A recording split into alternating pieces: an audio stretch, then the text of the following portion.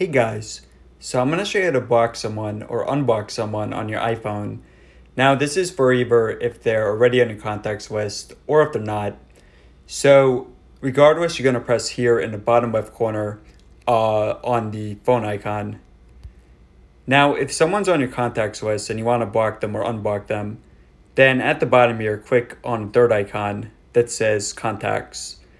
And then just scroll towards find whichever contact you want to block or unblock. So I'm just going to select Justin. Okay, and then from here, just scroll down towards the bottom. Now the last option here is block this caller.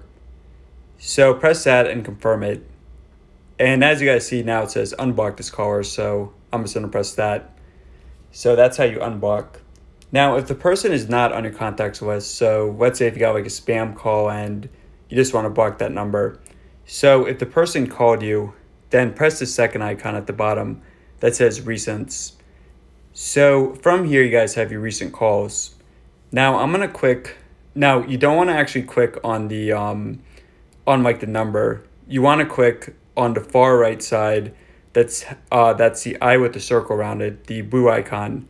So select the call and then press on the right side of it. Okay, so from here, just scroll down towards the bottom and just press block this caller or unblock. And yeah, guys, that's all there is to it. So hopefully this helped out.